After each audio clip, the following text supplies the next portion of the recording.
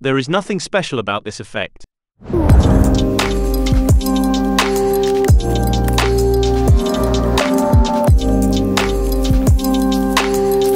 Today's video is sponsored by Deadpool.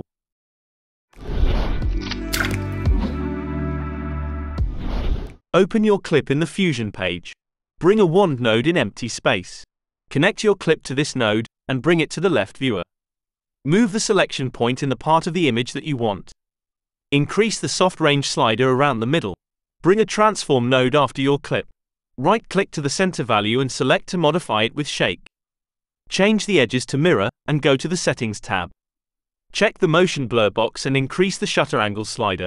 Go to the Modifiers tab, bring down the smoothness slider, set the minimum slider to 0.3, and the maximum to 0.6. Connect the wand node as a mask to the transform. Add a glow node after the transform. Bring down the shine threshold and the spread to your liking. Choose a color and increase the gain slider. Connect the wand node to the glow as a mask. If you want, you can modify the color sliders with shake to get some color changing glow.